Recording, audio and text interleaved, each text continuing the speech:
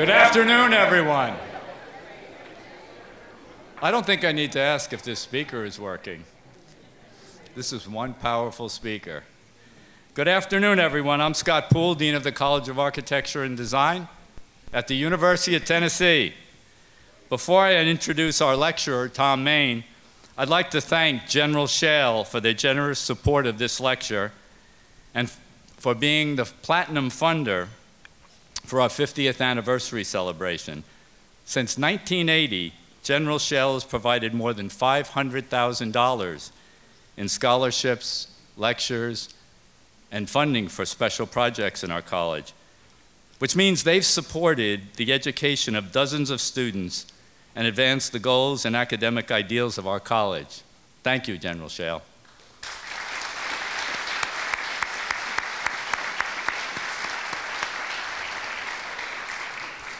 Now it's my pleasure to welcome Thom Mayne, principal of internationally acclaimed architectural practice, Morphosis.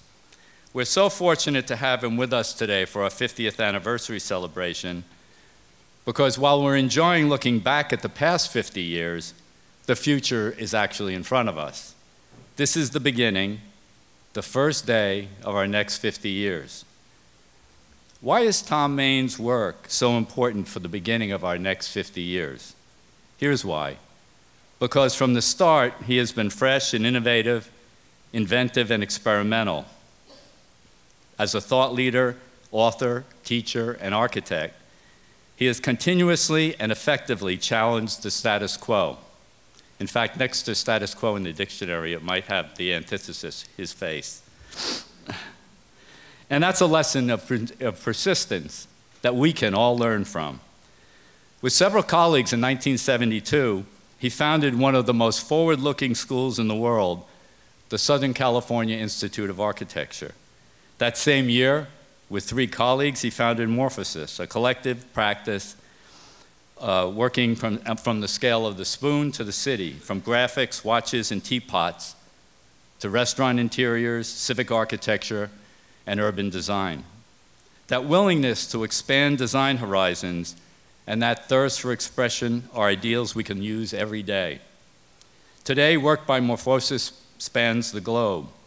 As their work expanded in size and scope, it remained edgy. If it was sharp and striking in the 1970s, when it was new, it's equally intense and intriguing now.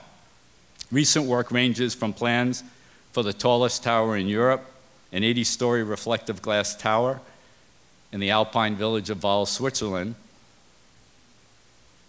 to a 23,000 square meter campus integrating architecture and landscape in Shanghai, China. In February, Morphosis won a Progressive Architecture Award for a 1.19 million square foot tower project in Shenzhen, China. It was their 25th PA award. Thom Mayne's work is important to architecture because it relentlessly embodies new and untested ideas. If I could use just 2 words to characterize Morphosis' work, it would be high performance. High environmental performance, high skin performance, high social performance, high cultural performance, and of course, high aesthetic performance. Moreover, Morphosis' work aspires to high psychological performance, focusing on the deep, emotional responses that can be fulfilled by specific architectural moments. That's why this work is so important to the world, because it elevates our notion of function and returns us to first principles. In this regard, Thom reminds me of the artist and fellow Southern Californian Robert Irwin, who finds beauty in fundamental questions pursued with single-minded intensity. Throughout his career, Thom Mayne has intertwined education and practice, research and design. Immersed in teaching since the early 1970s, he is presently a distinguished professor at UCLA and has lectured and taught as a guest professor at universities throughout the world, inspiring the imagination of young architects and designers, including many right here in Knoxville, including some of our faculty, in fact. Thom's honors include, among many others, the Rome Prize, the AIA Gold Medal, the Centennial Medal from the American Academy in Rome, the McDowell Medal, the National Design Award from the Cooper Hewitt Design Museum. And in 2005, Thom was awarded the Pritzker Architecture Prize, considered by many to be the most prestigious honor in the world of architecture. Interestingly, Thom found out he won the award when he received a call on his cell phone from Pritzker Prize director Bill Lacey, whom, as many of you know, was the first dean of this college in 1965, when it was the new School of Architecture. As design director of Morphosis, Thom leads a firm of over 50 architects and designers located in New York City and Los Angeles. Published extensively, the firm's buildings and projects have been the subject of over 23 monographs and numerous exhibitions worldwide. Following the lecture this afternoon, Thom will sign books, his new book, one of his new books, Combinatory Urbanism, and any other books on Morphosis that you have, in the second floor gallery. The ushers will show you the way there. And with that, please join me in welcoming Thom Mayne.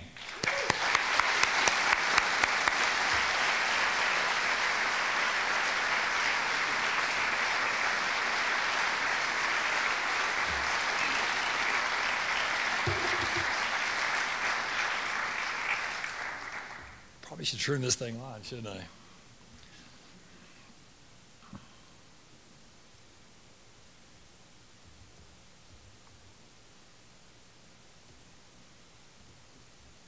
Wow. This is no way to start. But I have to, otherwise you would not hear me just talk for sure.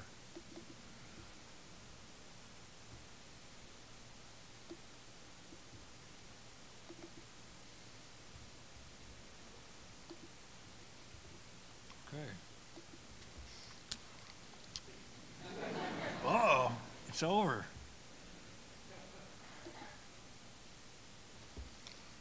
Okay. It's really nice to be here today. It's a real pleasure to be invited for your 50th anniversary. And I put together a talk, a conversation maybe, that's hopefully somewhat connected to this. And that recently I've been thinking about how to talk about our work, Morphosis, my collective work. And it occurred to me that I've been practicing for quite a while, and it really doesn't make sense to explain, especially the work, the current work, the new work, as in an isolated way. And then it really is very much about its development of that comes from asking questions in 4 decades actually. And what I've done is I put together the work that begins with my schoolwork, and this is very much for you, the students there, and that hopefully it's going to be interesting to you that as you're searching for your own way out of your education, your academic work, there's no answer, and I don't in any way claim to show this as a prototype or as a literal kind of notion of where you should go. It's more just looking at my way, the way that was somehow just happened. And again, I've never had any kind of a goal to go anywhere. I've never had any kind of trajectory. I just show up to work every day and ask questions. And it was mentioned about inquiry or the notion of kind of challenging. And it's the basis of architecture, I think, because we look at the world and we understand our art form as a social, cultural, political, ecological, urban form, and it's endless in the information that it can withstand. And we just ask questions. And I think really the differences in our architecture of various architects is as much to do with about the nature, the type of questions we ask, and how voracious we are, how the kind of appetite we have for asking those questions. Is there a possibility you could turn a little bit of the light on in the house? Whoever I'm talking to, that's in the back somewhere that I can't see. So I'm gonna, what's gonna happen here that might seem, oh, thank you. Yeah, it's really weird to look in the pure black, like you don't exist. And it's funny, this is the weirdest form for me to communicate. I'm a dialogue person, and I like the conversation that'll happen later. But I'm going to take you through my own kind of development and the kind of questions I was asking and the kind of issues. And I'm not interested in explaining the projects, because that's a complete different thing. And in fact, to really explain one project, you would take an hour anyway. But the issues that were taking place as we started, and again, just like you'll start, from a certain level of naivete, a certain level of the lack of experience, the lack of knowledge, and you're just going out in the world and trying to figure out, given what you've left school with, what it means to be an architect. And you're just asking questions at all kinds of levels. But what will happen here is I take you through this, this series of very circuitous kind of adventures, is that there's no cleanness to the events. They're very non sequitur, and the architects out there know that. The work shows up, and you're not in control of your own life in that sense. It's not like you're pursuing a particular concept or a series of ideas that have a continuity. They're just showing up, and the continuity is going to take place in a much more complicated way over time. And so I've showed it pretty much the way it showed up in my office. And it's going to be very, very random, and I'm going to try to glue it together with my thinking. I'm going to show two projects that I did in my undergraduate education. And hopefully this will happen to you. When I was working on them, they made just about no sense to me. I didn't really get it. And there was an idea that gave us this really simple problem of putting a dot on a line, and we're supposed to organize the line to its maximum degree, and the dot was not in the center.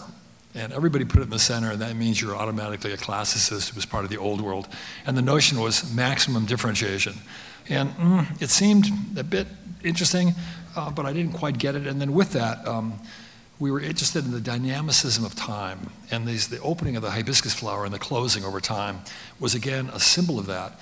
And then this notion, and it came from Professor Ralph Knowles, who was my third and fourth year professor. We were making these very, very complex forms that came from wind, water, and sun forces. And again, he was quite ahead of his time. He's maybe still ahead of his time. And it was quite abstract. And it was at a time of architecture, which maybe, again, strangely enough, again, I'm talking to you students, that we're inhabiting, and that modernism had pretty much become exhausted. This is 1968, 1969.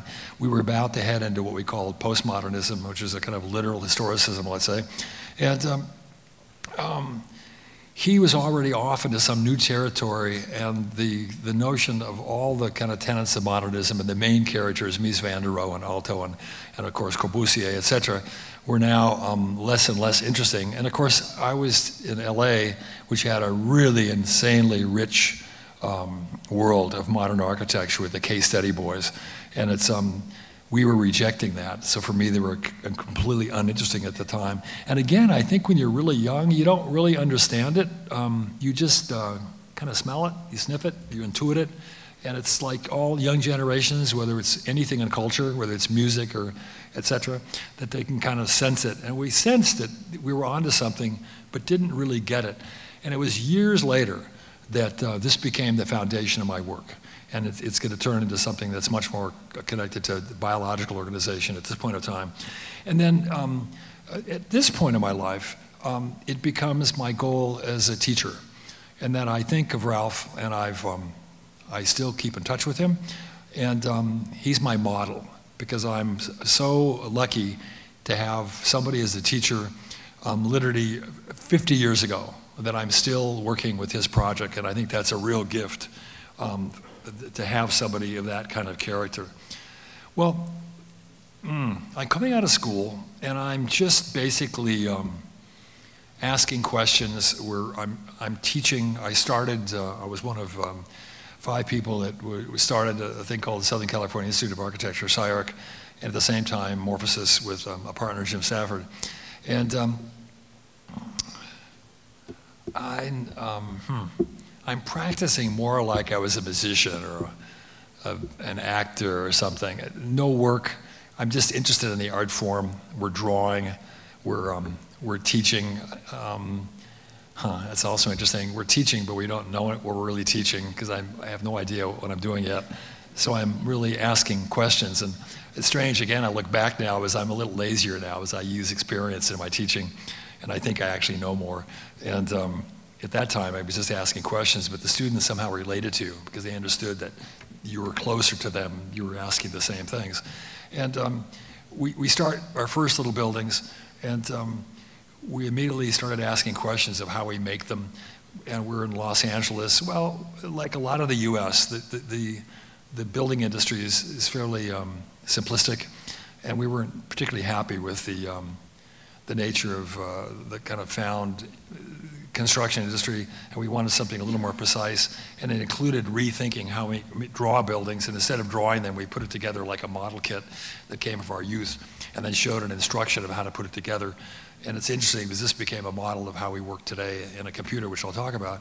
And then some of our first little projects, so we get a house, and there's no particular focus. I'm looking at everybody. I had hugely influence from everybody from a Sterling to an Aldo Rossi, to, of course, Archigram, where I took my name, the collective practice. And then I'm looking at the Lebbeus Woods I'd just become aware of, and we were getting interested in urban ideas, and this is a house, and instead of being a single building, it's three things put together, and it was, I think we called it Village Clutter, and we were kind of moving into urbanism, and I had a little stretch out of school with Gruen Associates, and I was definitely interested in urban ideas and was finding its way into the work. And then with that, the connection to the ground in a kind of tenuous way, that we saw the building and the ground being something, but yet hadn't figured it out. And then little corner, we're drawing. And we're drawing and drawing, and Sterling was my model. I remember getting his first book and devouring it, and then I went right to London and looked at all the work. And then I came back and bought another book, and the first thing I noticed is all the drawings were different. And then I got a third book and a fourth book and a fifth book, and they kept having different drawings. I'm going, God, this guy's really crazy. He just keeps drawing and drawing and kind of thinking it. And it just made sense to me. And I realized that drawing is the way we think. And so the drawing isn't drawing like an art object, where it's not even a drawing in terms of just a mechanical drawing to particularly the building, but it's a method of organizing your spatial organizational ideas in your brain, and it's the way we think. It's the way I think. And then, well, we went from touching postmodernism, vernacular, to I think I probably just came back from the Aerospace Museum and had seen the lunar lander, and went, let's go a different direction. It's something more modern, and different kind of materials that represent the 20th century. And then I'm kind of back connecting things again, and now it's kind of a piece of a more modern orthogonal piece that's related to a vernacular piece, and it was a husband and wife that didn't get together, and one wanted it old and one wanted new, and we kind of played a game with it and put it together as an idea for the house. And then when it was done, I draw. And the drawings were done when the house was complete, and I'm uncomfortable with it. I don't know where to go with it, and I just draw it again, and it's somehow cathartic. I'm kind of working with it, and at the same time, I ended it looking at it, making it very didactic. I was aware that I'm looking at my own work, and I'm uncomfortable with it, and I'm trying to figure it out. And then we started modeling it, and we started modeling the interior instead of the exterior, because it was really, it was about a complexity of interior spaces. I think there were like 26 different levels. And it was about a beginning of an interest in a complexity that only architecture exhibits, given its complexity and its relationship to its uses, understood socially and culturally, and its relationship to the site, etc. And then 10 years went by, and I'm still just kind of wandering and thinking and looking and observing. And again, for the students here, I would think the most important characteristic you have, especially right out of school, meaning the next decade or so, is to be alert. You just keep your eyes open. You observe. You're constantly looking for information that unsticks you, that allows you to find a course in terms of what architecture is. And again, I think, strangely enough, architecture at this point of time is also now kind of ended the, let's say, the post-digital age. We got informed by digital, and that kept us going for maybe 15 years now, in allowing us radically different kind of forms, that it's also had a lot to do with construction, which I'll talk about. but I think we're again kind of looking at kind of where architecture is in formal terms. Kind of what is the project of architecture seems to be a question today. And it's, as I look at various academic institutions, it seems like they're all starting to kind of ask this question. Well, I'm starting now in the 80s, and the computer just got a sniff. And this is a MacBook. I think it was like 250 megs. You can believe that. And PA was giving this to architects, and they gave one to our firm.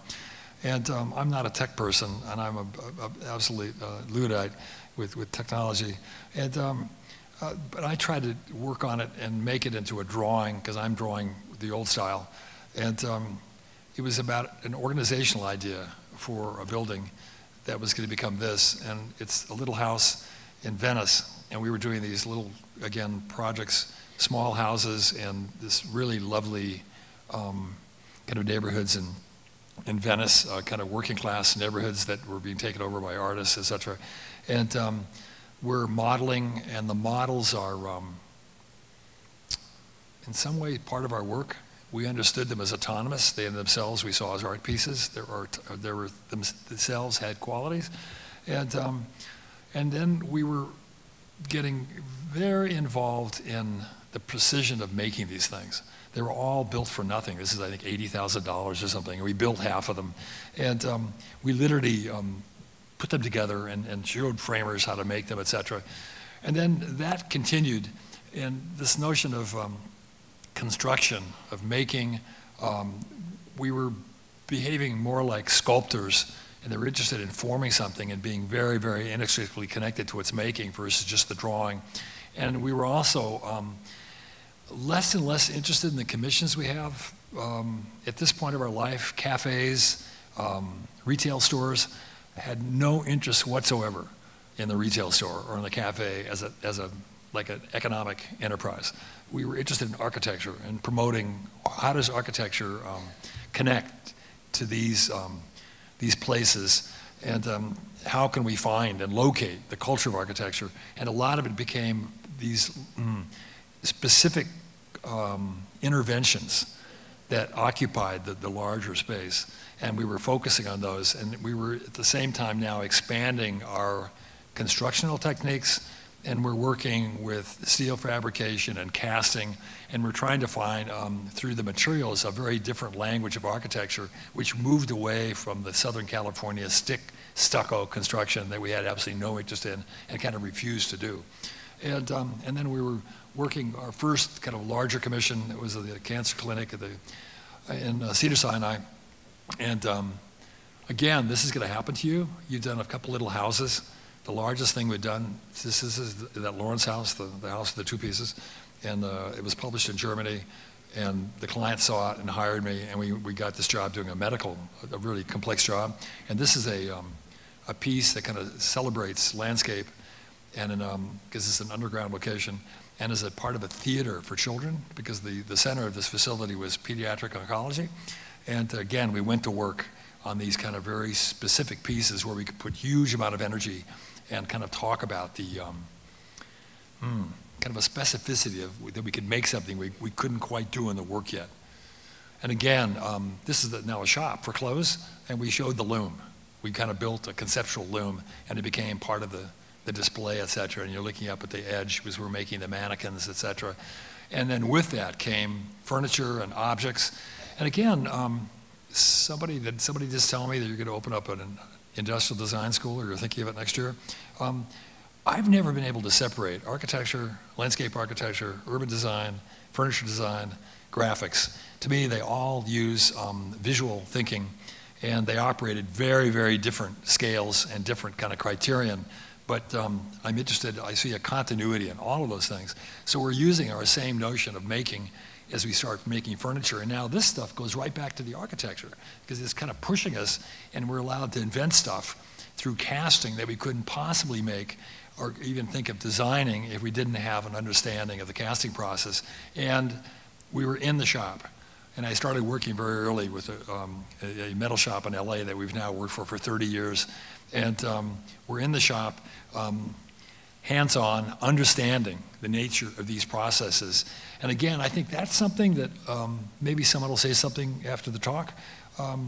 In most of this country, people don't make things anymore. And architecture has become less and less engaged in the specificity of construction. And I think it's a huge problem in the industry, and it keeps narrowing us. And the opportunities are getting larger and larger in the other direction, which I'm going to end with. And then the formal work, there's just accidents happening. We're working on another residence, and we're building one of these pieces that seems to be the most intense, the most kind of rich in its qualities. And we're photographing it, and we look at it, and we go, wait a minute, this fragment is more interesting than the building up on the corner. And it got us thinking in terms of formal ideas that was pushing us to let's kind of build things that are unfinished, that have kind of a future, but that are in process. And that, again, connects directly to construction.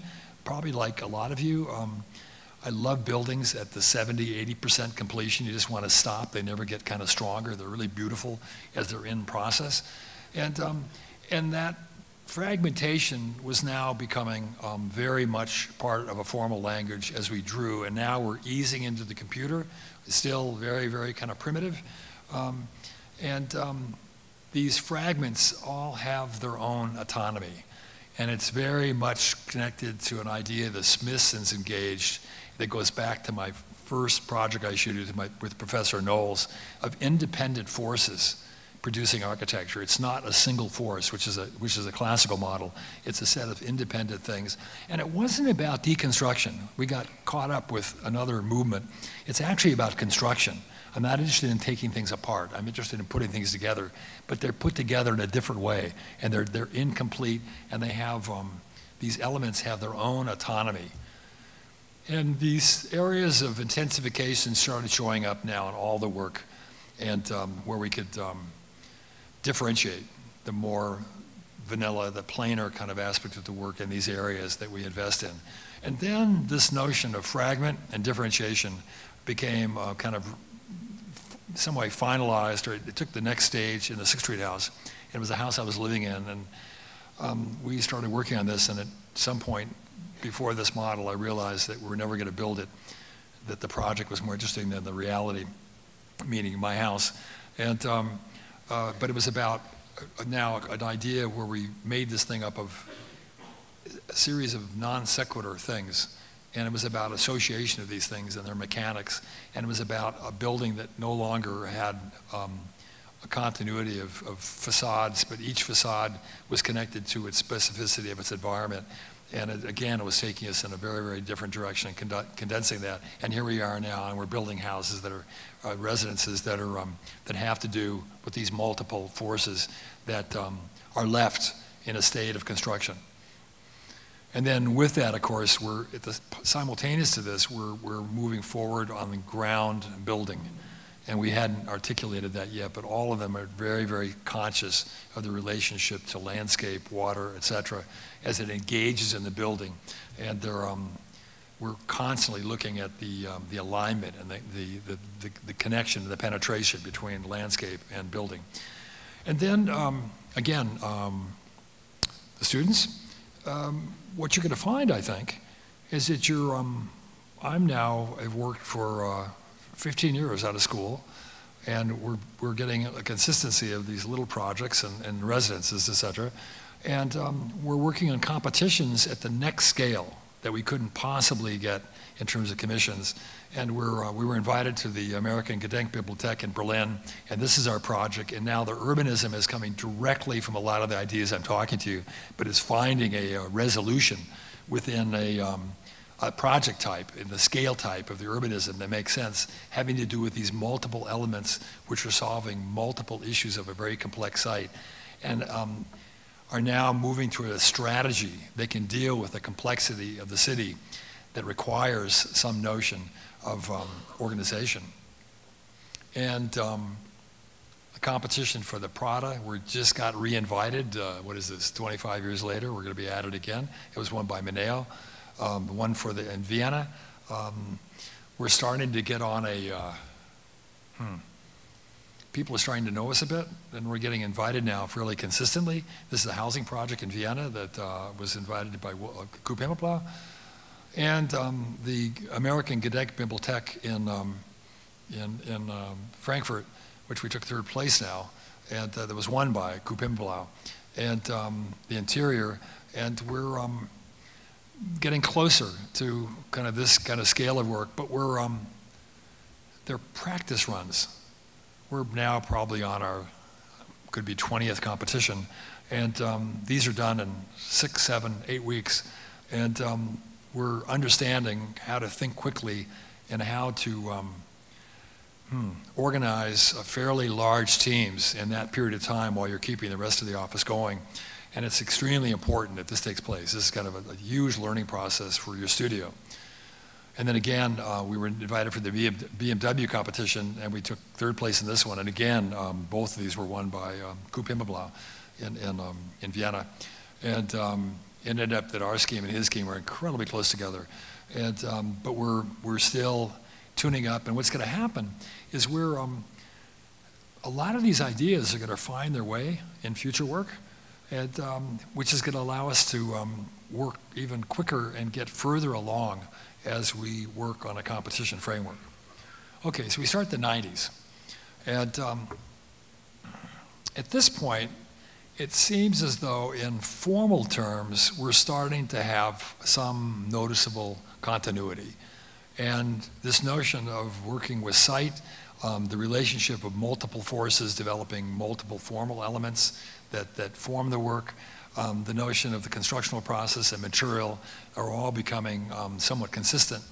And so that when we start with this residence in Santa Barbara, we start by marking the ground, and we're moving more and more towards an architecture of landscape, although we still haven't totally kind of grasped it and are able to talk about it.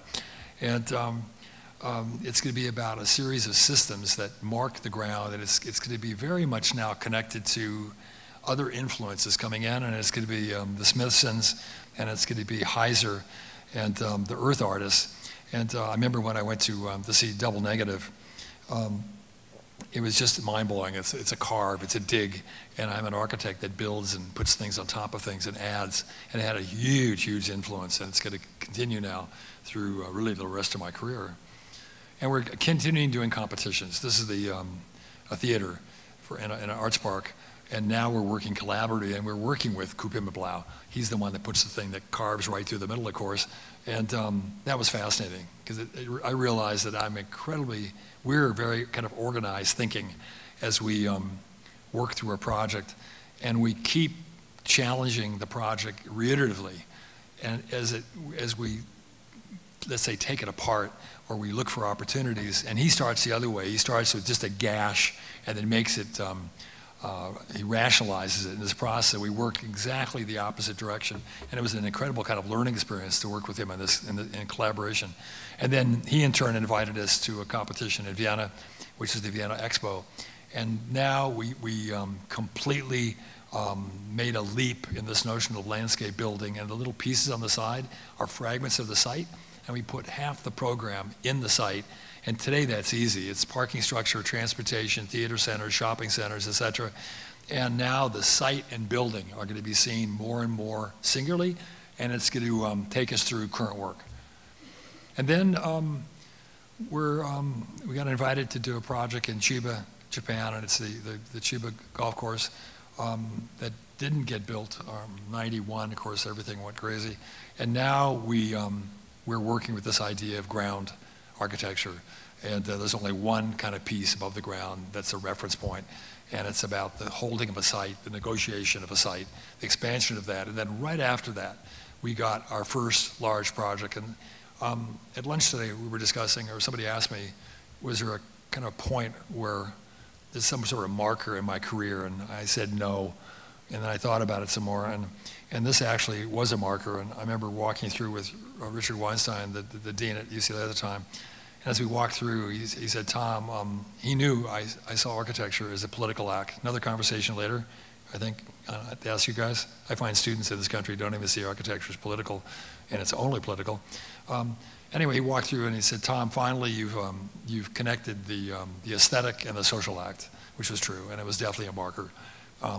Probably my first building of real essence. And I had this incredible client, the superintendent of schools, the little sketch on the computer, that's what I showed him. That's the first concept, and it's about the movement of Earth that makes the school, and we built this. And we're starting to ask questions now outside of design.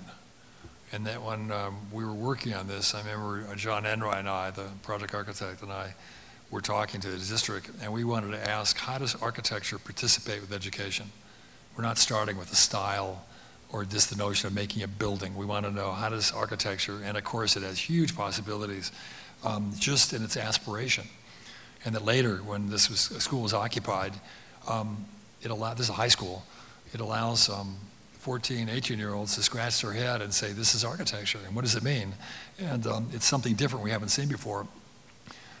And whether it's about the specifics of geometry or mathematics, where it's about the larger idea of an architecture which is mimicking landscape. It's the kind of the largest exhibit that they have in terms of promoting their idea. And then right after that, we won a competition in Austria for a bank. I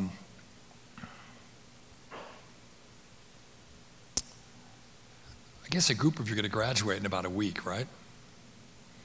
I'm now, we're pushing 20 years out of school, undergraduate, and my first really serious job. And everybody told me that it'd be out of this country because I'm interested in kind of pushing a bit harder than, this is a tough country to practice in. This is the most conservative country in Europe, in the most conservative part of the country, the South, and it's a bank. And never once do we discuss aesthetics. That's my job. And it's, again, this is the time I realized I was an American architect, and I started differentiating myself as an American architect because all my European friends were doing this. And it was, they were seen as artists. And going back to the first comment I said when I'm saying I'm taking you through this work and you're defining who you are, it became apparent to me, and I was thinking on the plane here, well, I had a lot of time to think. It took me over a day to get here. That coming here to Knoxville, and Knoxville slash Nashville, I was thinking of music.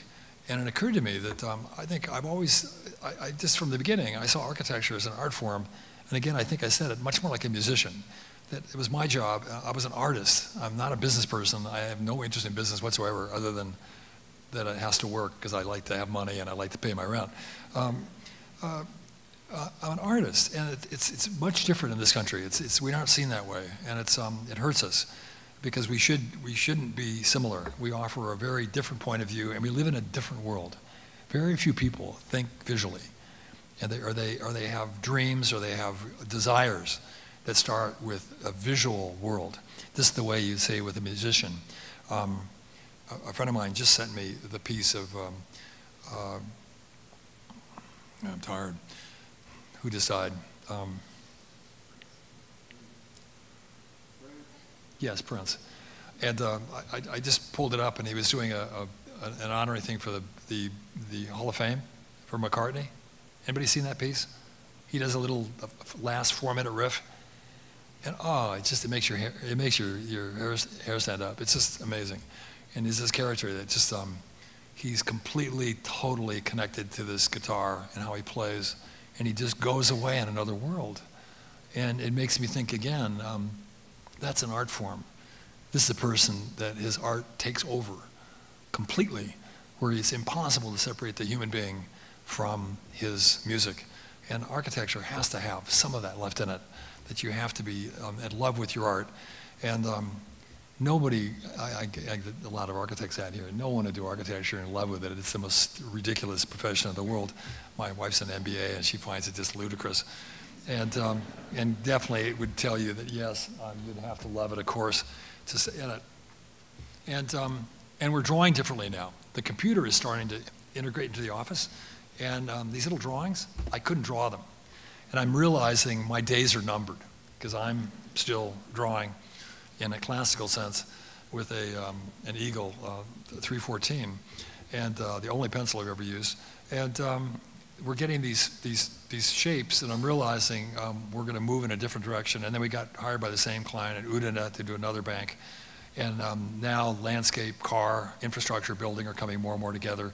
And we're doing these double landscapes where you make new landscapes, artificial and real, and they allow you to control the building and to control movement, et cetera.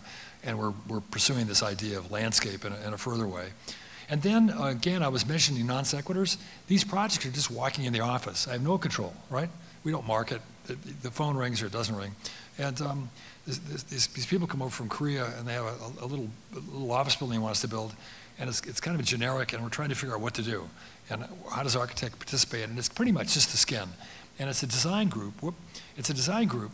And so we're using Jim Dine's famous painting of the robe without the person, sans human being.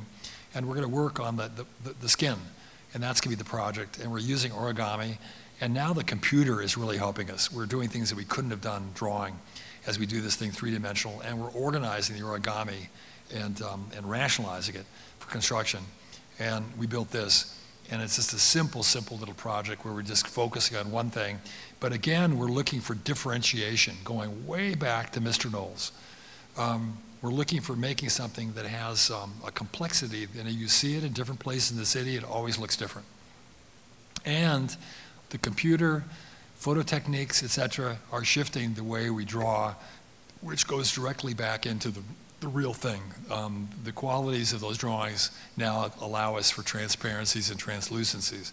And we're still doing competitions. I'm showing this one because the little drawing up there with the egg, we're making this stuff by hand, and the forms are getting more complicated. This is a competition in Nara in Japan. And it took us a week and a half to do that form, and we've got 6 weeks for the competition. 4 years later, we're working on another competition, and we've got a computer, and now I'm still working on the elliptoid, and I can, in minutes, kind of reshape this thing. And there's this huge leap now, and there's going to be a shift that's taking place in the profession that expands our form making, which I'm sure all of you are part of at this point in time. So we're doing a theater, and I want to absorb the fly and have one continuous form. And I'm able to slump this form now and change it instantaneously in a way that I could have never done. So the model you're looking at now is done in 4 days versus 4 weeks. And I've now got technology. We were the first people to get a Form Z. And while I sleep, while everybody sleeps, the model's being made, and we wake up in the morning, and here it is, and it's incredibly integrated. It incorporates an enormous amount of information, which includes structural engineering and MEP, and of course all the kind of functional kind of aspects. And I can look at it now as a drawing, we want to call this. I can put it in the site and look at it as a kind of a part of a site gesture, et cetera. And then with that, the computer is now becoming extremely kind of part of our focus, and we're developing ideas that come. This is an exhibit that was in Copenhagen. But we're now able to draw things that I couldn't possibly draw. And it's now over. There's not a pencil in the office except for me who uses it as notation. And we can draw sections at the speed of light, et cetera, and look at it through CAT scans now more than sections. And this took place, and it was huge. Never could do this before. We can crawl in the work and move around and look at it perceptually versus conceptually. And this, again, was a marker where from now on we have these kind of abilities to work in a way that we could have never possibly worked without these tools. And then that system of organization, the multiple forms, is developing ideas of how we order complex spaces. This is a design space in Taipei, and we're trying to give something that's completely incoherent coherence, and we're doing it with these 4 systems. And again, that's me just kind of quickly sketching over and just trying to, drawing is still extreme expedient and kind of quick, but they're just notations as I'm talking to my people. And here it is as it becomes a plan. And again, we had a different model maker at this time. We were using a resin machine. And again, now we can look at it conceptually with these various systems and how they interact, and we can build it, and it's becoming more and more singular from early design through construction.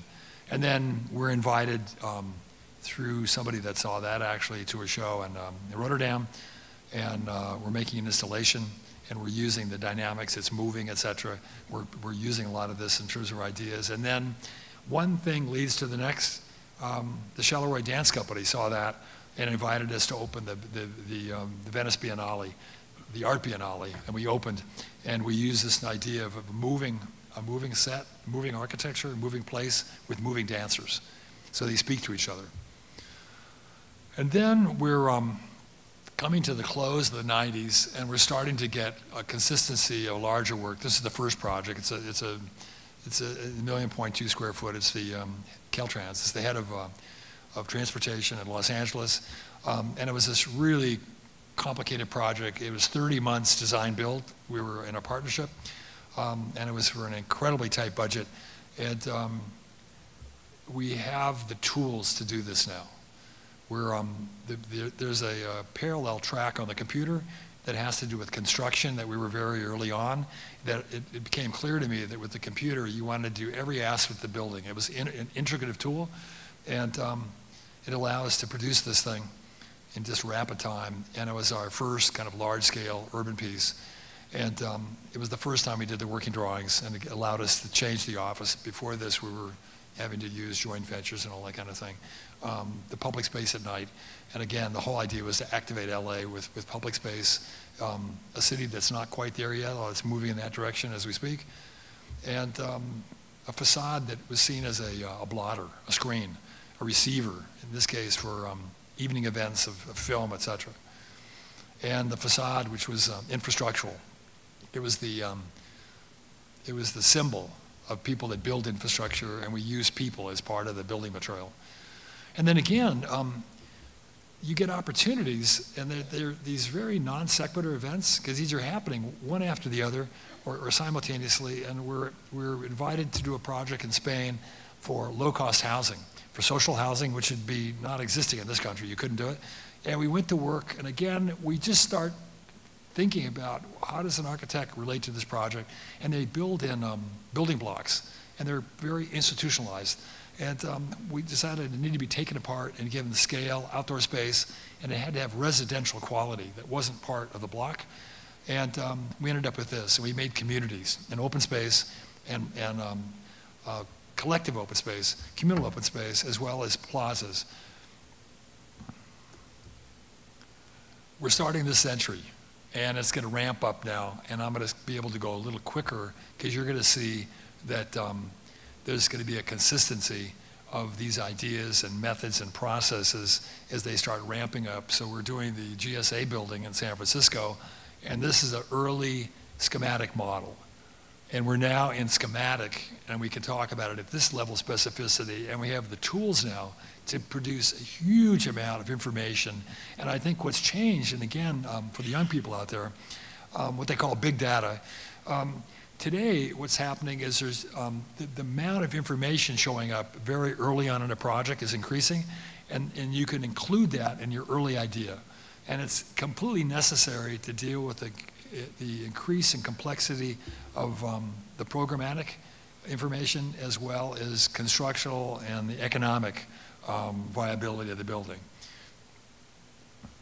And we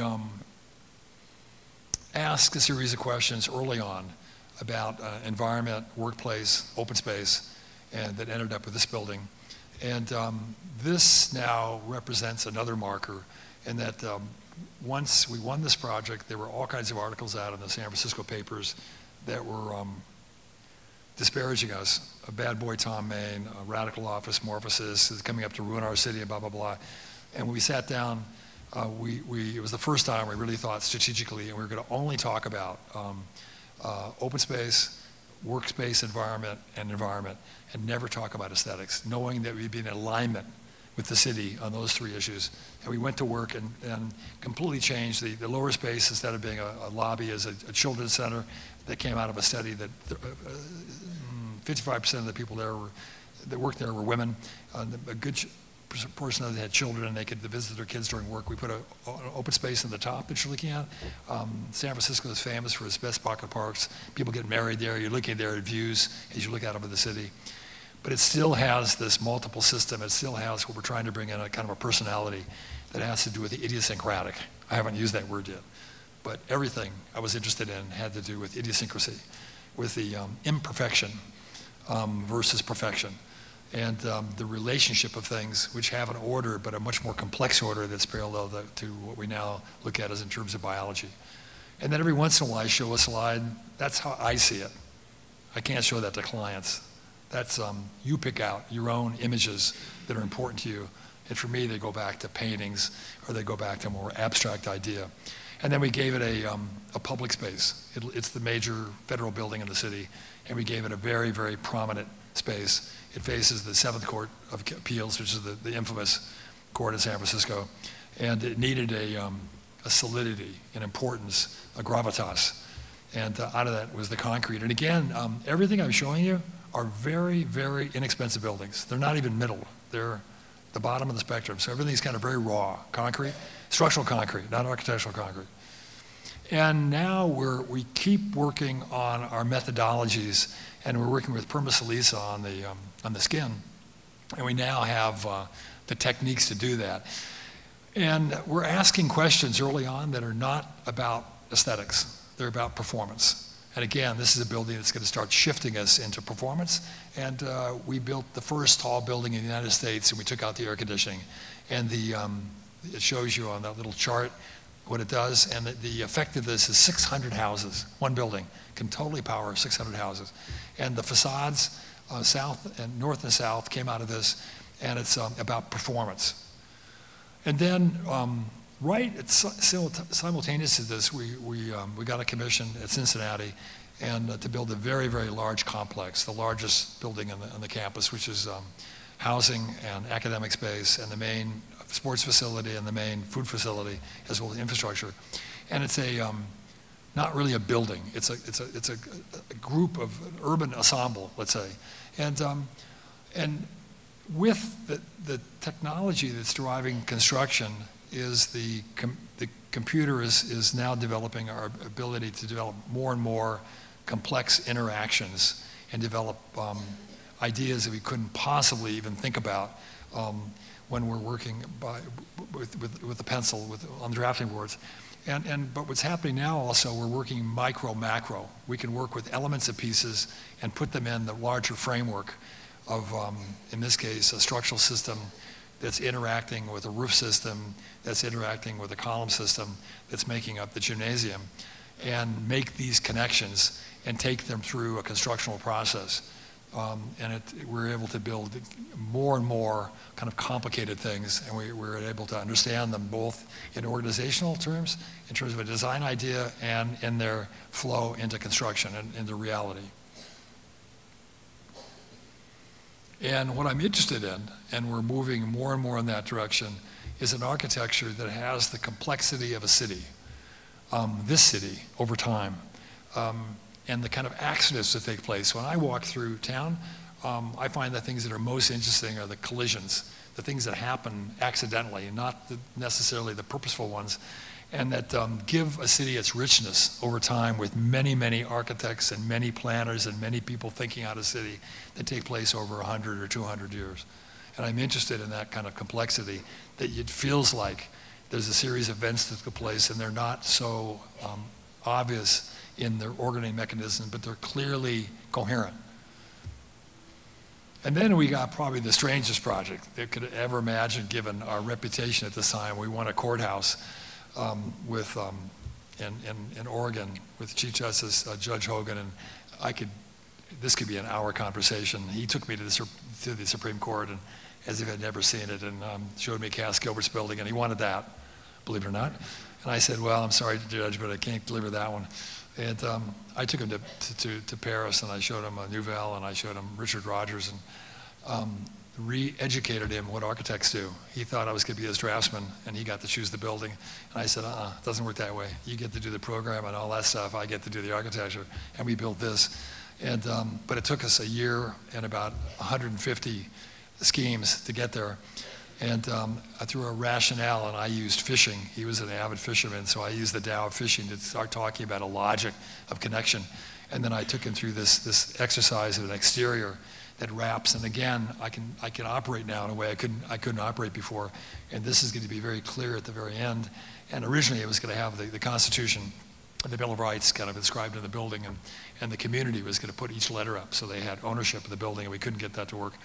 And we built this, and it's on a piano nobile. It has a stair the size of the Supreme Court. It has a huge amount of information that comes from history, but it's translated into a contemporary architecture. And the interior is dynamic and open-ended. And this was fascinating because the conversation was much less about architecture, that it was about two very different interpretations of the Constitution. His being the literal, the fixed Constitution, mine being the open, and we went at it for a year. And for me, this thing had to be kind of open-ended, and this is where it's inextricable. You cannot separate architecture and politics. And we built this. And again, the stair, the piano nobile, in this case a double, and then the courtroom. And the courtroom I could spend an hour with. It is absolutely connected to the classic one-room courthouse, the location of the jury, the holding of the room. And now we've kind of added some pieces. Our trip to Paris, we saw a really interesting building by Nouvel, and he's allowed to play in a way that it'd be hard to play here. And it was a very aggressive building in terms of his own attitude towards architecture. And the light was seen as the guillotine. We joked about it, and it comes right over him, and it separates prosecution and defense. And it's filled with anecdotes and stories that came from our own dialogues over 2 years, the judge and I. And then we were invited to a show in Pompidou, and we decided to leave the room empty and put everything on the floor as it reflects the roof, because it's a building that had huge influence on me. And I don't know about you guys, but I got out of school. I'd never been to Europe, and immediately just started traveling every summer. And I had the luck of knowing a young person working on this team, and I went every summer to Pompidou as it was built, and it just had a profound effect on me. And when we did the show here, I wanted to mimic the roof, which everybody hates, of course, and it was really great because Madame Pompidou showed up and looked at the show and looked at me and immediately smiled and said, "Oh, you get it. Two things. You reflect the ceiling that everybody hates, and you've got your clients on their knees." It was fabulous. She has a great sense of humor. She was a 90-year-old woman that she dresses like she's 19, and she was just fabulous. And then we went to a competition in Paris. Again, I'm going to kind of stream through. I'm getting, I still got a little time. And now, being interested in the specifics is really helping us, because there were 10 people here, and this was a great competition. It was, for me, it was a World Series. Literally everybody was involved in it. Rem Koolhaas and Herzog and all the French guys, et cetera, et cetera. And I remember getting calls from friends of mine going, this is yours. You got to have a good shot at this, because the site was so specific that you could put nothing generic. You really, really had to study this non-site. And it's the orange is the site, and the box is a hole that has to be cut out of it. That's a path for the connection to the University of Cote d'Ivoire. And we came up with this incredibly complicated program on this non-site that it's in La Défense at the end of the one line next to the station. And the model, or one of the models in the office, and then this project next to the second arch, the last arch. Whoop. And again, going back to Korea, looking at something that's varied. So as you see it from different parts of the city, you completely see different things. It reconstructs itself. And it's not really a building, it's a series of 4 things that come together. I'm in Louis Vuitton 6 months ago, and I'm shooting out of the upper deck of Frank's building, looking at the rendering of our building, and as it would be in La Défense. And then it was, the Far Tower was the second place winner for Eiffel Tower. Far is light. And we could be no taller than the Eiffel Tower, so it was just a couple centimeters shorter than 300 meters. And, but we interiorized the Eiffel Tower as an idea for the lobby. And if it would be built, it would have a 22-story lobby. And then again, we're coming directly from San Francisco. and we're making it performance. And now it's bending with the sun, so it's east-southwest, and it's using huge amount of the same kind of technology we learned from in San Francisco in terms of developing the structure, incredibly complicated, the screen. And now we're scripting, and we can take every element. There's 5,000 individual pieces of the screen, and the date on that will tell you when it's operating at its maximum efficiency. And I've got somebody, actually a team of 3 people that are working for a year and a half just on the skin. And we're rationalizing in terms of construction into components, and we're midway through here, so we'll get it down to probably 15 or 16 different elements before we're done. And again, macro, micro, and schematic. This is one of the more complex wall sections that we can develop this, and we have to develop this to be able to go forward with the project, to prove that we're actually on a cost model, that there'd be no reason to go to the next stage whether we couldn't meet that cost model. And to do that, we have to be at this level. And today, it's actually common practice. This is what you're going to be doing. You're going to have huge amount of constructional information at these early stages, and it expands what architects do in a way that's extremely useful. And we're building early prototypes. This is a first prototype, there'll be a much more specific one. And then we're just looking at how one sees through it in terms of leasability and all kinds of pragmatic stuff having to do with the economics. And then we're looking at studies for lighting. And the lighting was going to be a kind of a conceptual sketch, as if the lights represented kind of the nature of how this thing came about.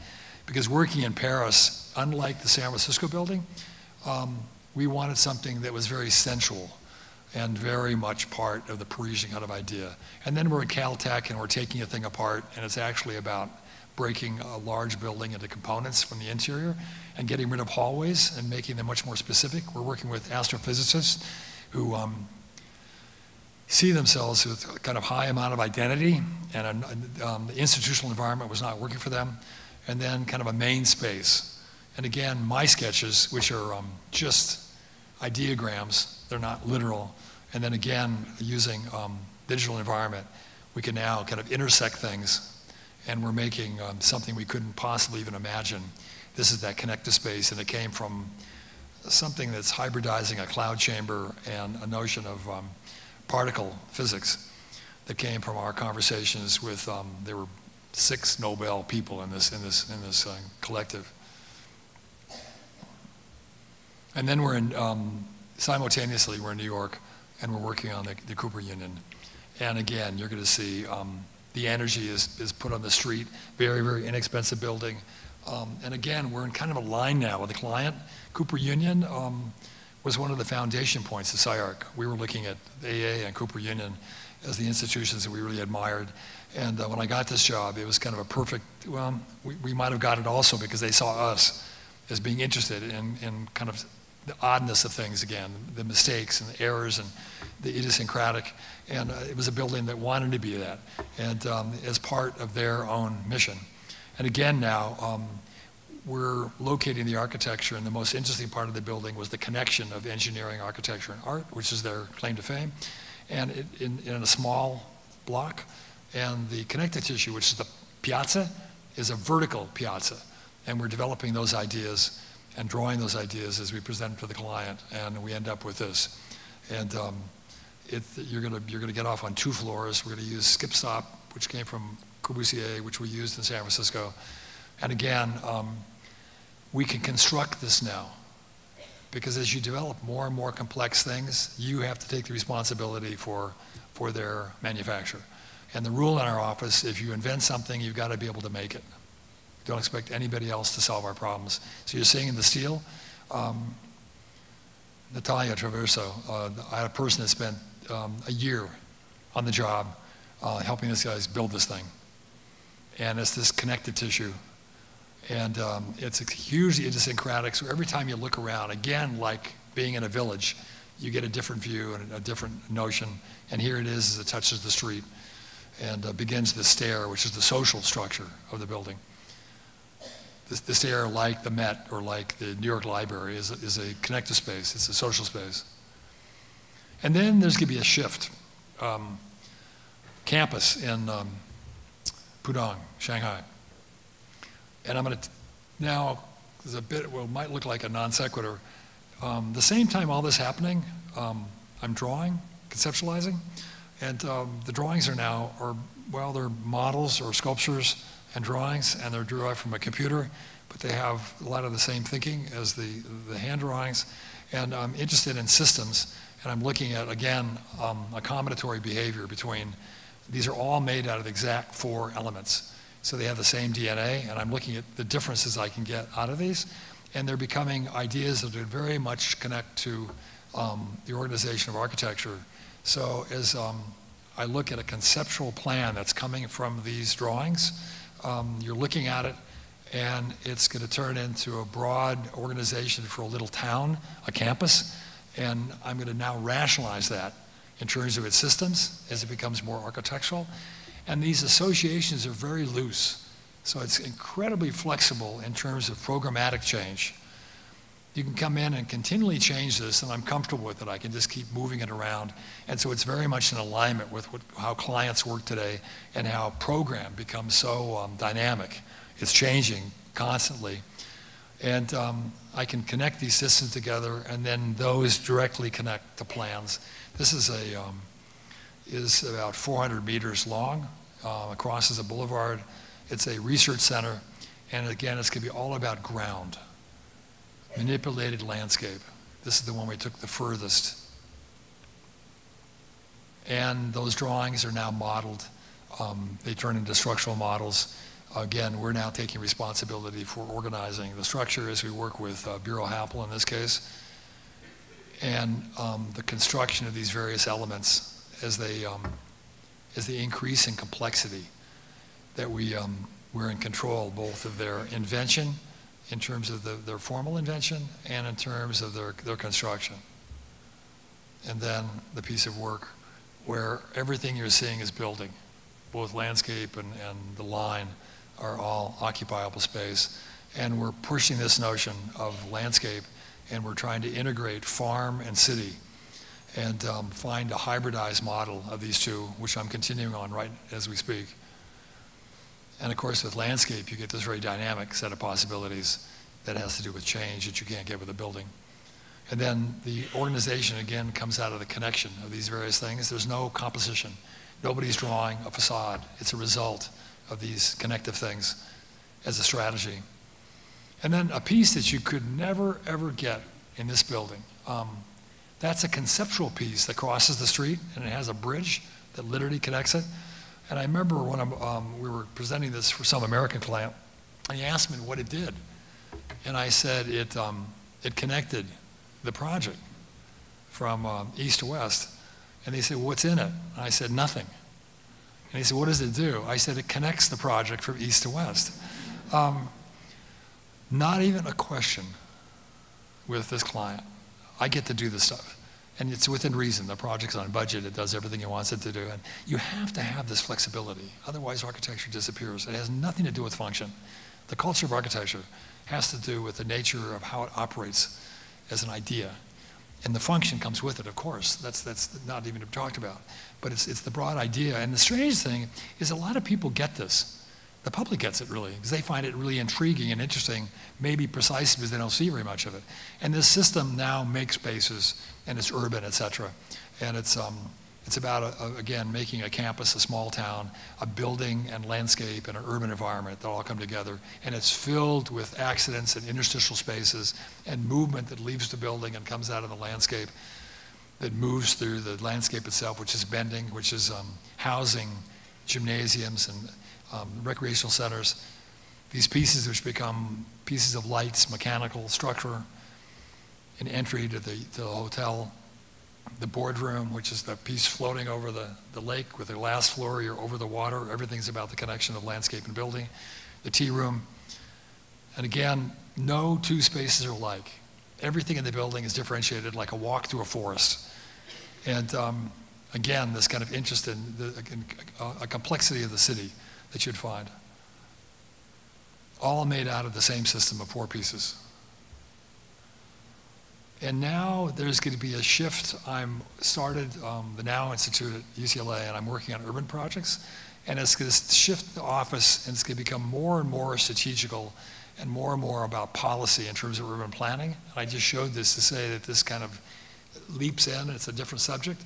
And it had to do with our urban work, and the urban work is now going to have more and more effect on our architecture.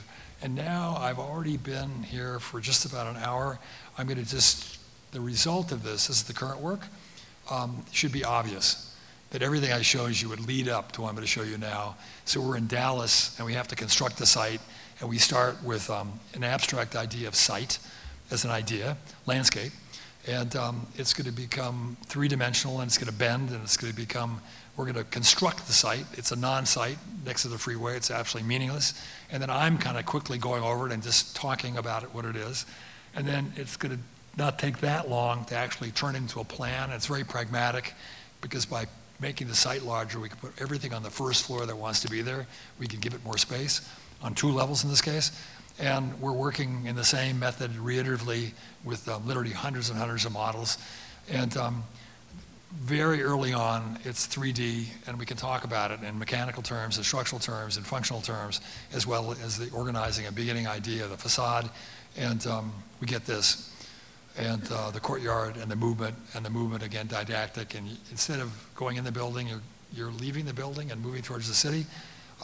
Here it is looking out. We're trying to make a connection to the city in this kind of funny site, and we're going to have this long experience as you go from the ground floor up. Fragments of lyrical landscape.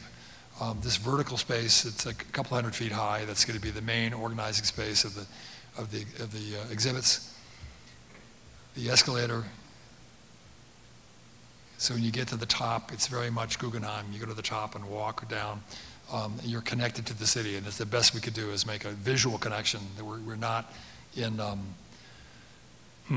this kind of unfortunate site condition. It's a facility that belongs in the city, and that's another kind of long conversation. Whoop. And then it's about youth. And we're always looking for opportunities. In this case, we stacked up the 3 elevators, made them all glazing, and it'd be like pulling a slot machine, depending on the condition. You're not aware of it until it moves, and then the whole thing becomes evident, that the dynamics of this. And that would be maybe a whole other talk. Buildings need a sense of humor.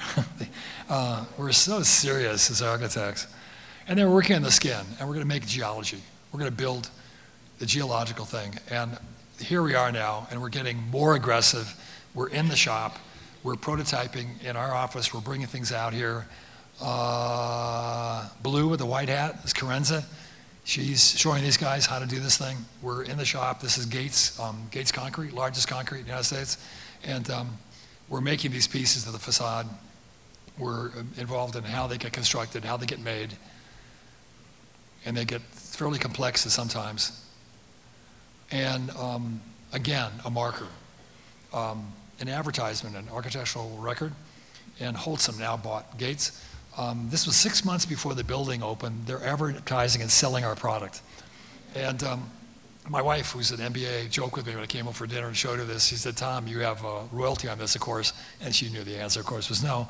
And this is, for you guys, this generation, this is where we have to go.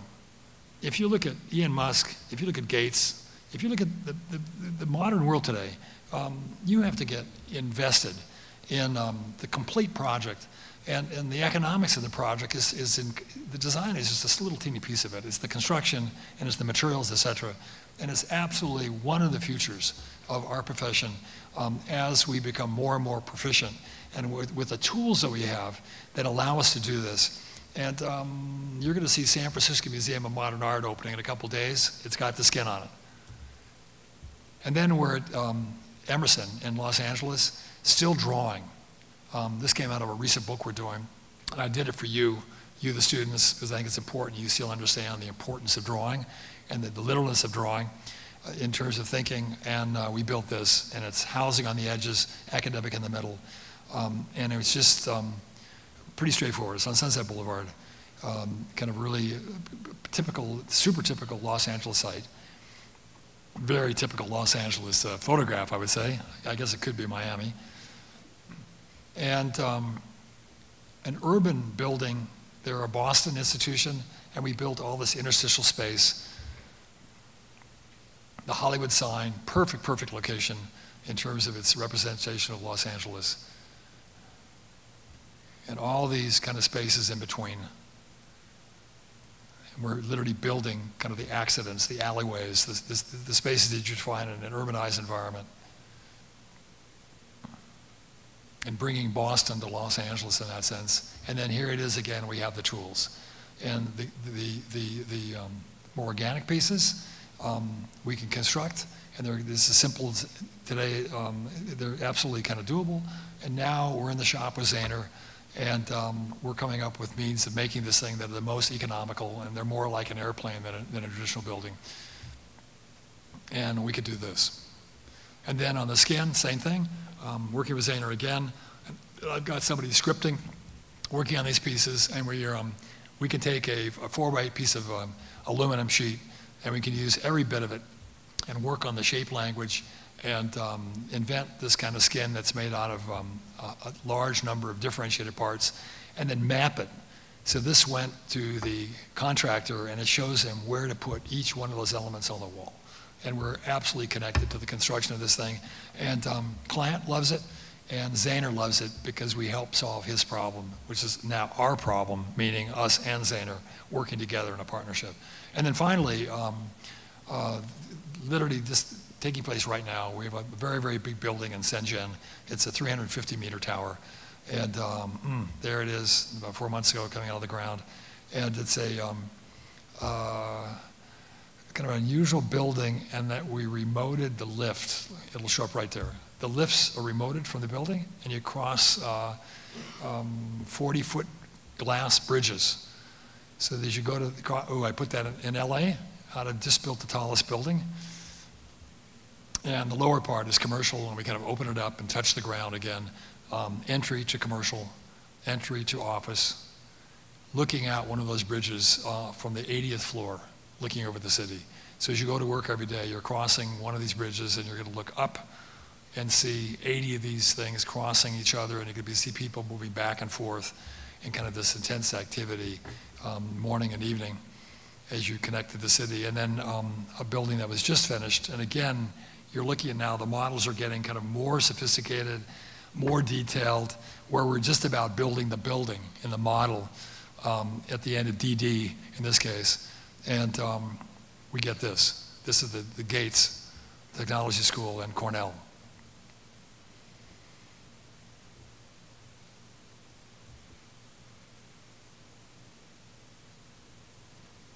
Oh, little things creep in once in a while. We took them. I haven't done a restaurant for many years. This is Clyde's in New York. But now we don't even see it as architecture. It's installation. We literally treated it like it was a museum installation, because restaurants today are good for 4 or 5 years and they move on, and it became a really interesting idea. And then the last project I'm going to end with is one of the most interesting projects I think we've ever gotten. It's we were in a competition with 10 people in Vals. And Vals is where Zumthor has his bath, if you know the Therm. Very, very famous building, 150 kilometers south of Zurich, in a little village of 850 people. And they had a competition to produce a hotel in this little town.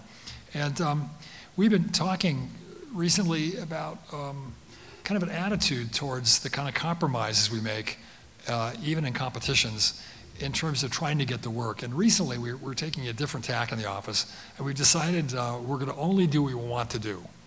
And we're going to stop, we're going to do things that we really believe in, and we're going to kind of reverse that kind of notion. And it was really weird, but the first 3 or 4 projects we did using this, and they're all a bit outrageous. We won one and just missed winning the other. And we're going, wait a minute, this is actually a better strategy of going after it. And we produced a tower, and it's a 400-meter tower in this valley. It's the tallest building in Europe. It'll have sometimes 4 floors, 4 rooms, sometimes 2, sometimes 1 room at a floor. And it's this amazing little line. And now we're looking at people like Irwin, et cetera, in terms of art. It'll be this one crystalline kind of piece. And we knew we were going to get huge, we were going to get a response from the Swiss and from the community that'd be very negative about building a huge tower in this little tiny town. And we built very purposely, and again, I showed you the urban work, and then it's been happening with our larger architecture. More and more we think strategically, and you're thinking about making an argument, not about the aesthetic. You're talking about making an argument. So when we presented this in New York, when the opening came, we built this model of the site and put the piece in it, and all the press that came there were prepared to attack us on this enormous scale. And in a city, yes, it's a very big building. In fact, they said it's a tower, and I said, no, it's not a tower. And they looked at me incredulously. It's just 400 meters. And I said, you have to understand, it's a piece of sculpture in this valley. And we made this model, and it was absolutely fascinating. We just took the rug right out from under them, because they all wanted to write and photograph it and say it's this huge tower, and they had to use this photograph to do it. And it's really, really important, because I think I've been especially, so focused on aesthetics and my work that I think today the world has changed a lot, and one has to engage in the world. And if you want to do something that you think you believe in, you have to find ways of approaching that problem in ways people understand. And then the last slide is the fun one.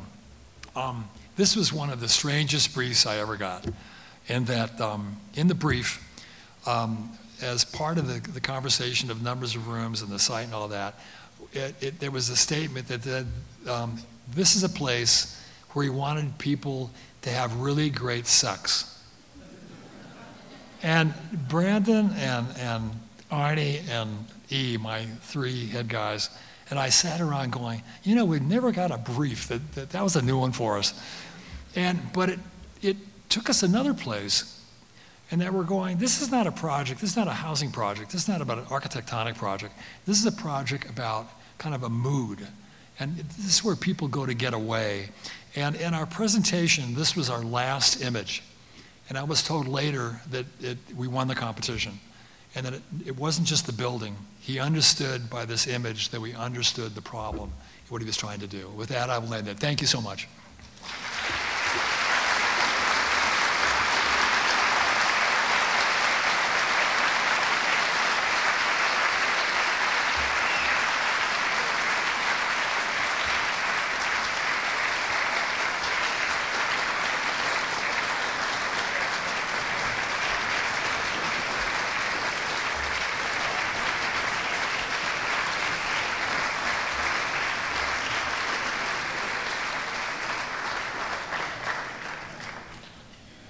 I was told, I'm totally aware, by the way, that was a very odd ending. I was told people ask questions. If you'd like to ask, I would be more than happy to respond.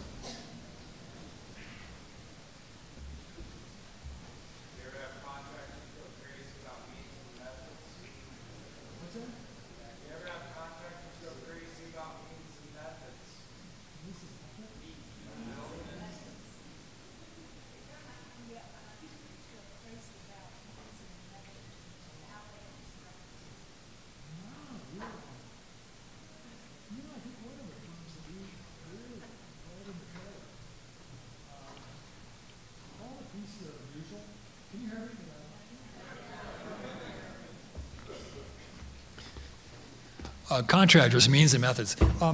No, all the pieces that are complex, like say the Cooper Union, the piece, we construct it, show them how to make it. Not show them how, we get far enough along, we work together, and now we collaborate.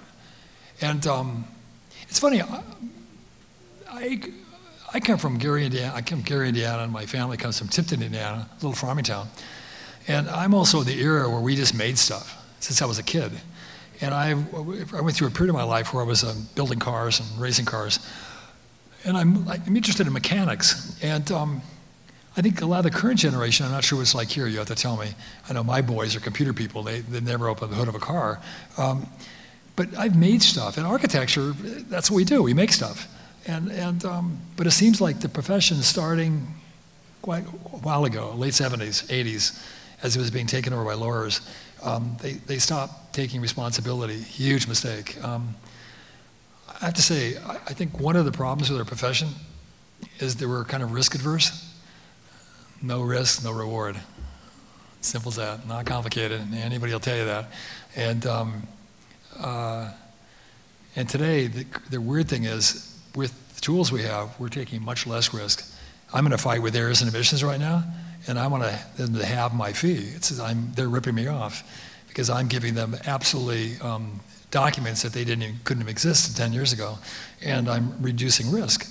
And I'm not taking risk. I'm actually myself taking responsibility. And it also gives you, I think, an advantage of working with contractors that are going to work with you. They're going to help you. And most of the work I'm showing you was still very tight, taut budgets. And we really, really had to push. Like the skin on the Emerson building, we were wasting 20% of as we were cutting the sheets of aluminum. And so we came back and working with Zahner and our group, we made a pattern that used 100% because I needed that 20% on the building that I was throwing away because I didn't have any more money. I had X amount of sheets to use. And so there's an absolute connection between what you're desiring in the building and construction. And it's also expanding the field in a way that's, for the young people out there, it's essential. I think and this is somebody seen as a designer and a formalist, I guess. There's so much overemphasis put on design in our schools. It's really a shame. Design is just one aspect of a building. And at some point it comes for nothing. You don't have to worry about it. You get involved and it's there. And all the territories in an office, there's so many things to do that have nothing to do with design. I'm thinking of the design as we think about the initial kind of idea. And I can't imagine that architecture is not going to grow within the constructional area. Who else can do it? I mean, the joke in our office, if we can't do it, why would anybody else be able to do it? We're the ones that have kind of come up with the idea, right? It'd be as if Elon Musk had an idea of the Tesla and went out and said, could you figure this out for me? Absurd. I have a Tesla. He reinvented a car, one guy. He came out of B school. He came out of Wharton in Pennsylvania. I think he has a degree in chemistry or mathematics or something. Not one industry could have done it. He, as a single person, just decided I'm going to do it, and he did it. And it's, I left a BMW, a 5 BMW, a race car, a really good car. Not even close. This is a car that reinvented everything. And we need to be more thinking in those terms. And he wouldn't be worth $27 billion if he didn't take a risk. It's all in the same deal. And I don't know. You tell me. We have a kind of a wimpy profession at that level. For me, and it's I think it's nothing but good news for the profession, and it's going to get stronger and stronger. Next.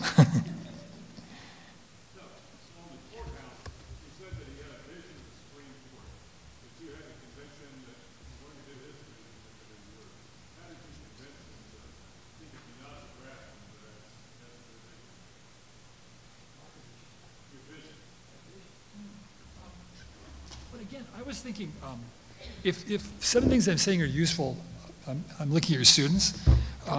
You start off with little projects, and you're young, and you can only get your arms around so much. So in a way, even if you think you want more, you're okay with the house and the cafe and the little projects, and you do that for 5, 6, 7 years. And then it gets a little more complicated, and you get your arms around something bigger. And then the projects become small schools or something, and you keep growing, and you're now probably close to 40. And then there's another leap in the kind of larger scale projects, and definitely the urban projects, where there was a point now where it became evident that I was not just a designer. I was really, and I had somebody come in and help me, a management guru, that I was moving towards thought leadership. Because it wasn't just design. He said, Tom, the projects are much bigger than the design. If you're a designer, you're going to keep yourself in a little box. And the bigger one is in the bigger box if you want to have more control. And the projects are now more political, the economics, the funding, et cetera, that you really have to, again, be more kind of Tesla-like. And he doesn't think, in fact, the design of the Tesla is actually, it's okay, it's kind of clean, but it's not a spectacularly designed car. It's not what it's about. It's about performance. But I think I said it with San Francisco. It became obvious that performance was now, the little projects you can't really talk about in terms of their their influence, environmental performance, urbanism, they're more or less small projects that are about design, right? As the projects get larger, they start having impact in city making. And in the case of San Francisco, it was now kind of an icon. It had a plaza. It was going to be the main plaza of the Mission District. That was going to be a generator. As we talked to over-up engineering, we realized we could take the energy out of it, which it was significant. And it was moving us to performance. And after that, now, there's nothing we're doing that isn't performance-driven. And in some ways, the design is just it's coming out of that definition of performance. Well, and it has its own. We've done some homework now, and we have some ideas where we want to go. And then with that, the office is becoming more and more collective. I didn't mention that, but I think it's obvious. My instinct when I was 26 was not Thom Mayne. It was Morphosis. It was collective. The name was old school. Architects no longer, it maybe came out of my hate for Wright. I detested Wright. Total egomaniac, just disgusting character. Just all him. And most of the ideas were full of shit. And and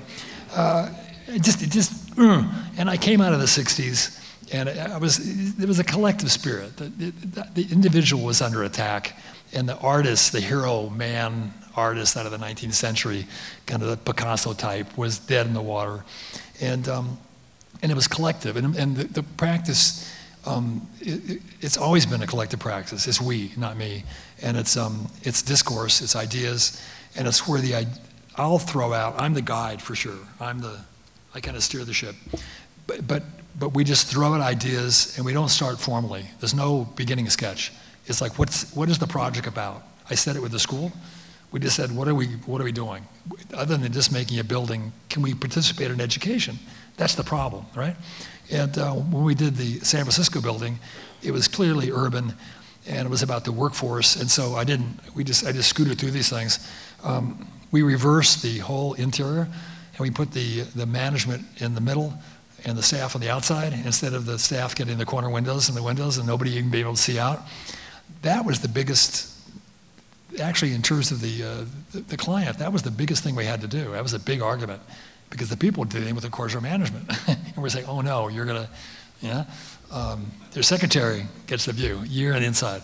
But we came back and we did studies. Harvard was doing all kinds of management studies saying, no, the manager should be in the middle, not on the edge, blah, blah, blah.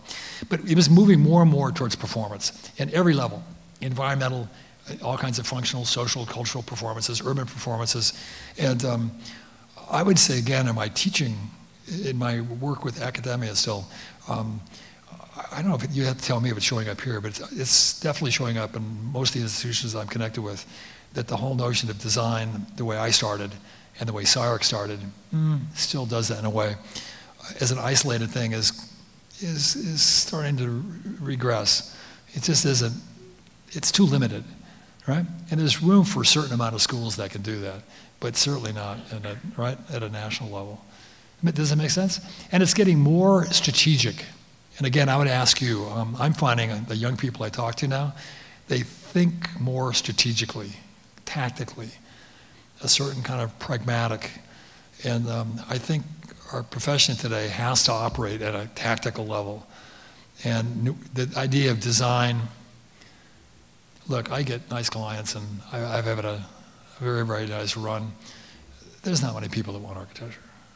In terms of the formal architecture, we're talking to ourselves. It's a little tiny society, and in this country, worse. And as you know, a lot of people, especially in the development community, I don't know, they'll do it overnight. They'll do it on a sketch of paper before they go to sleep. Who the hell knows? And that's the danger of focusing totally on design. That finally we're going to do facades and kind of little sketches, and then they give it to somebody that actually knows how to put a building together. And that's where the work is. Again, for you young people, the design, come on, it's 10%, right? Maybe 20%, not counting kind of working all the way through the process, right? But the actual first, what you call design, right? And the rest of it is the compulsory, is actually, right? The mechanics, making it work, and putting it on budget, building something that you want to build, that you're proud of, that you can actually build. Because finally, as you know, architecture, there's no way to bullshit your way out of it. Finally, it's a building, and it's there, and you're looking at it, and you can't fake it, right?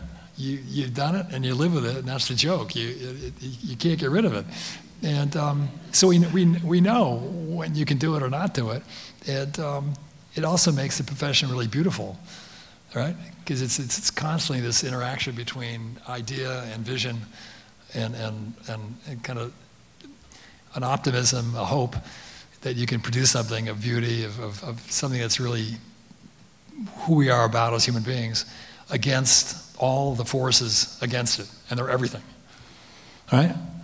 But that makes it also very rewarding.